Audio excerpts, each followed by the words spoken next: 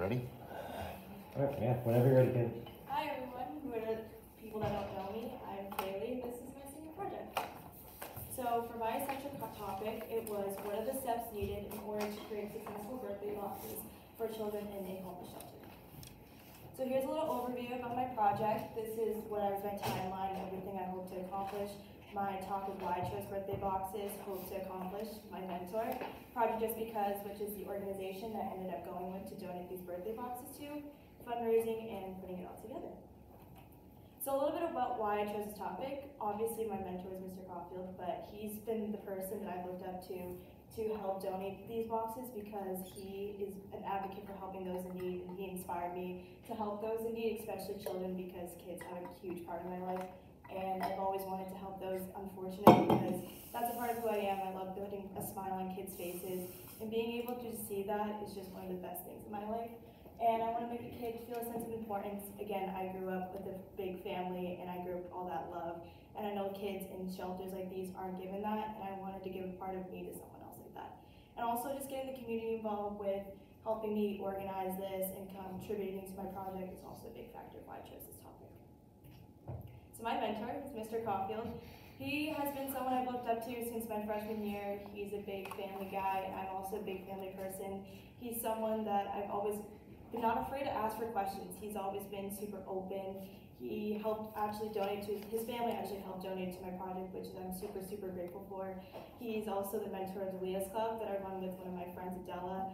He has guided me, said it's okay to fail sometimes, it's okay to be who you are, and mostly just give back to the community. Without that, thank you for that. So what I hope to accomplish throughout my project was to make birthday supplies accessible to those in need.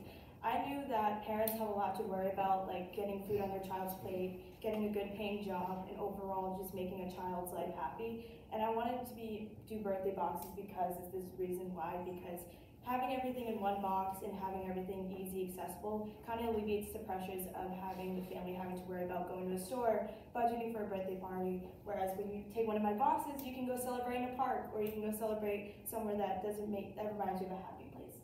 So this is why I also chose my topic. So how I intend on getting it done.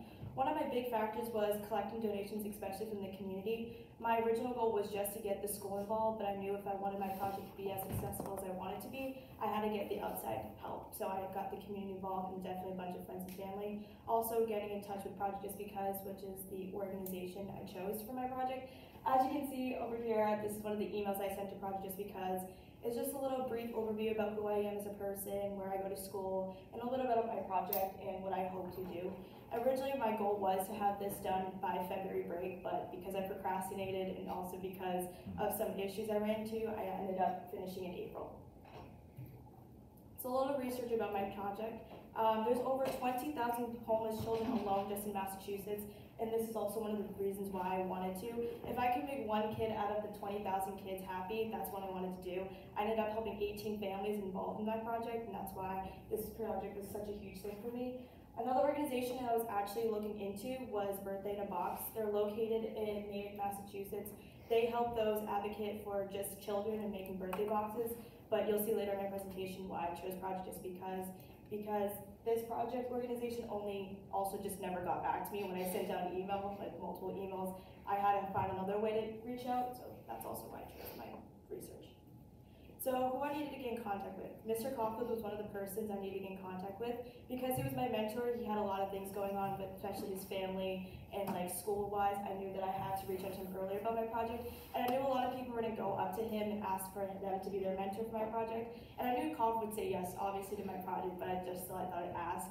So I thought sending out emails again to Project Just Because would be a great way. That was one of the last emails I ever sent to Project Just Because, just letting them know like, hey, I'm stopping by, just so you don't get bombarded by like 18 boxes of birthday supplies, and just reaching out to Project Just Because as well. So that was when they got back to me in April. They actually got back, out of everyone I've reached out to, the quickest. They got back to me in like 30 minutes after sending out an email. I sent it out in Mr. Carter's class actually. And they got back and they were like, I love this idea, I love your project, why don't you jump on board? So a little bit about Project Just Because. They are a nonprofit organization located in Hopkinton, Massachusetts. They advocate for those, especially in Massachusetts alone. They don't worry about the other 50 states, they just worry about those in Massachusetts, which I personally love because I know that my good and my donations are going to just the families in Massachusetts, which I wanted them to realize that like those kids that I'm helping are just in Massachusetts alone. This picture was taken the day I donated my project. As you can see, those are all the boxes and supplies I donated to my project. If you actually look on their Instagram page, I believe that's still there. That's some of the places they project just because they also are a nonprofit organization, but they don't just worry about like kids, they mostly worry about like the most vulnerable individuals and families. So they collect like canned good drives, toiletries. We actually work with, the Leaders Club actually worked with them in the past. This is also why I chose to do project just because they've been super supportive and helpful with other projects we've done in the past with them. So spreading to the word to school. This I felt like was the most challenging thing to do for my project because the Leaders Club is like the whole high school. It's a little small and a little bit time consuming to get everyone involved with it in school, especially just because I know that we only see, because of our schedule twice a month, that it's kind of hard to just rely heavily on the Leaders Club. So I asked Mr. Ardicki if he could make a school-wide announcement every week or so, just reminding people about my project. But again, this wasn't just enough to get my project the way I wanted it to be, so I had to contribute to the community as well. So with the help of my dad, he was able to help me post my senior project on the Millis Public Forum, Millis Unplug, and one other Facebook group. This is just a little bit again about my project, and I was asking people if they would donate supplies or like any money. At first, this was a little hesitant about reaching out because I didn't want random people to be donating me stuff I don't need for my project, especially like cash. I knew that was going to be a little iffy about, but this also ended up being the best factor to making my successful project. So with the help of Venmo, I received over $500 in my Venmo account. This was one of the bigger things that helped me with my project. These are everyone that donated it, so if you see your name up there, thank you so much for donating. But this is just one of the factors that helped me get to my project. I originally only asked people to donate $5 to $10, and as you can see, I was receiving well over that, between $50 to $100, which I was not anticipating because with Venmo, I didn't know how it would work because I know they take a fee out of a certain profit, and I didn't want that to be a factor of people thinking I take their money. So that's a little bit about that. So getting all the supplies. Here's my siblings, me, and just getting all the supplies. Here's my sister and I at one of the trips we took to, I believe, Walmart, that we got like all of the containers. Originally, we were gonna use like reusable cardboard boxes, but we then found like these really cheap containers that we could put everything in, and it was easy because everything was in one place. You could just pick it up and go, and it was a lot easier than just cardboard boxes because then we would have to worry about like shipping and everything. So then there's my brother, my sister again. Those were when we went to the Dollar Tree and we went to go get a bunch of supplies. I honestly feel bad because we raided the Dollar Tree party section like multiple times and we had to go back because we didn't realize how much people were willing to donate to my project. And Target as well, just to get last minute field things we needed. So putting it all together, on the left you can see that is just a bird's eye view of some of the things we collected over the 3 months we collected items. That's not everything, that's just one of the trips we took. And then the second photo is where we had all the boxes put together. This was one of the funner parts of my project because I got to organize and lay everything out and just see all of my hard work on the floor of my kitchen and everything displayed and everything that I worked so hard for and was so worried about people coming and donating to my project, which is really nice because as you can see, a lot of people contributed and without that, we wouldn't have the success. So delivering it to project just because I originally planned on doing this over April break, but again, with a lot of like timing issues and stuff, we had to do it over April break. So, which was completely fine because that was when my deadline was, and it made me push to collect more items. So I believe I delivered it the day after, on a Tuesday. It was the day after Marathon Monday. And the one problem we ran into was that me and my sister figured out was my car was not big enough to fit everything in my car.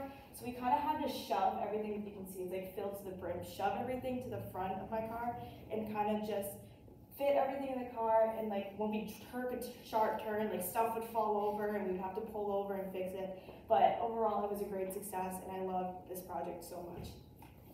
So my results of this project, I received over $600 in donations. That's counting Venmo, cash donations, and checks that I received over the 3 months of collecting my project. I originally planned on only making 8 boxes, but because of with all the excess money and donations I've had received from the community and friends, I was able to make 18 boxes. So over here you can see that there's little bags filled up, there's stuff in it. Those bags are actually each filled with more party supplies like plates, silverware, cups, because I don't know how many people are in each party. I just wanted to put those on the side as an extra tab. And then over here we have all the receipts we collected. As you can see, there's a lot of receipts. It was really cool to put it all on the table and just see all of my hard work on the display and see that a lot of people do care about giving back to the community and that there's still a lot of good people out there and that people want to give back, and I want to continue this when I go off to college or do something similar to this because, again, COFT has taught me that giving back is one of the greatest blessings, and I truly believe by that. And then it also got me to do something good. I hope people that, juniors out there, continue this project, do something like I did because it was so much fun. And it just made me feel good about myself and everything I did. So my thank yous. Thank you to Mr. Caulfield for listening to me about my questions, coming to your room last minute for your mentor reports, asking about these questions, and helping me guide just basically what I should do for my project. My sister and my parents for helping me organize all my boxes, putting it all together. My sister calculating and budgeting all the money that I needed to spend so I didn't go over my budget. And definitely the community, my friends and family, for giving back to the community and also for donating to my project, because without them, my project would not be successful because my project heavily relied on people to donate to my project. And that's my work side. Any questions?